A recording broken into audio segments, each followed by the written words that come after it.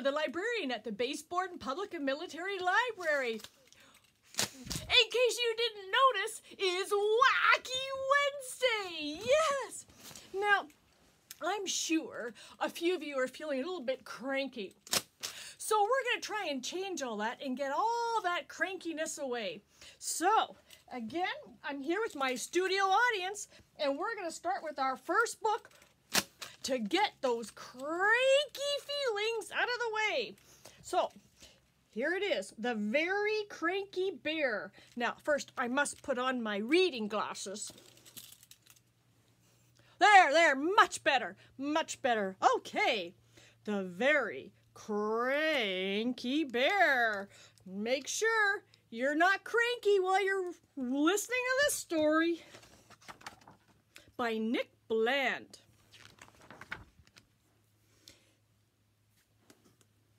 In the jingle jangle jungle on a cold and rainy day, 4 little friends found a perfect place to play. Moose had marvelous antlers and Lion a golden mane. Zebra had fantastic stripes, and Sheep, well, Sheep was plain.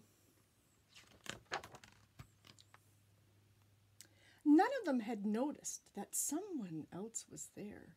Sleeping in that cave was a very cranky bear! Roar! Went the cranky bear. Roar! Roar! Roar! He gnashed his teeth and stomped his feet and chased them out the door. So in the jingle jangle jungle on a cold and rainy day, 4 little friends had nowhere warm to play. Oh no!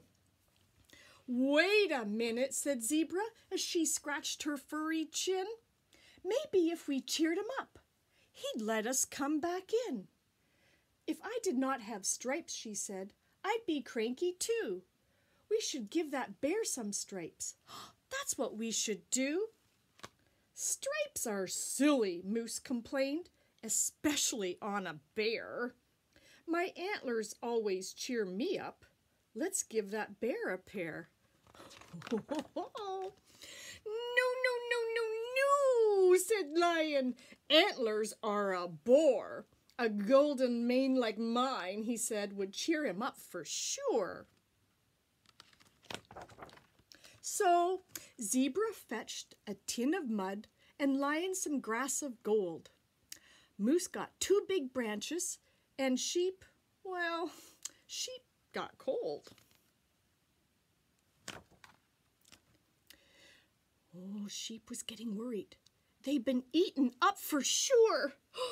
And then from in the cave, there came a very cranky Roar! Zebra, Lion, and Moose ran out, and Bear was right behind them. They hid behind the bushes where they hoped he wouldn't find them.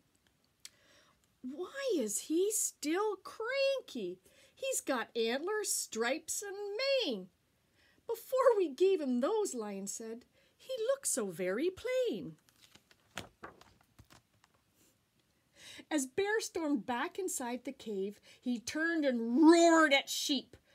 All I really want, he said, is a quiet place to sleep. So Sheep fetched a pair of clippers, and she clipped off half of her wool. She stuffed it in a cotton bag until the bag was full.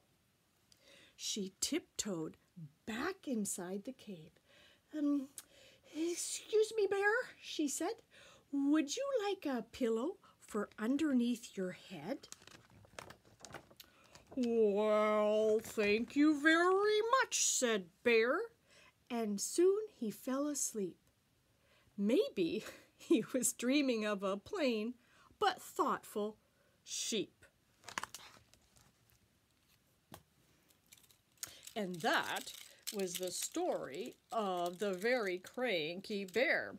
So, I hope that got some of your crankiness out of the way.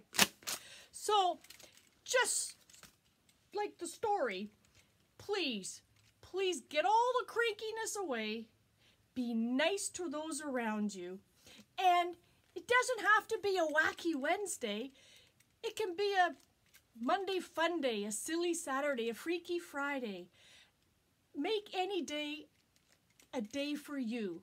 Just make it great and make it count. It doesn't have to be wacky. It just has to be for you.